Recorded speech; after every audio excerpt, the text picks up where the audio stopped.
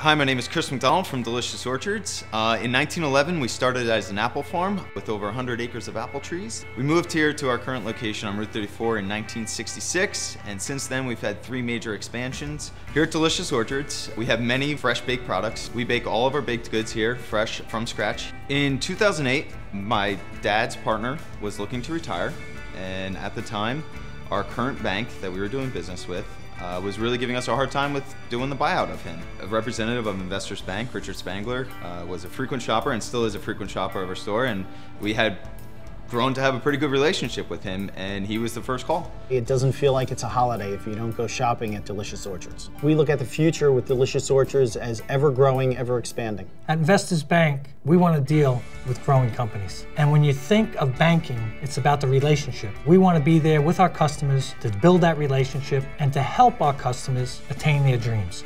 As they continue to grow the business, Investors Bank will be here to help them. So every week, the local branch manager, Kathy, she stops in the store, she shops here, she cares about how we're doing. She asks how we're doing. It's almost like they treat us like they're still wanting our business. They're still courting us, but they already have it. They want to treat us right, and we feel like we are treated very well.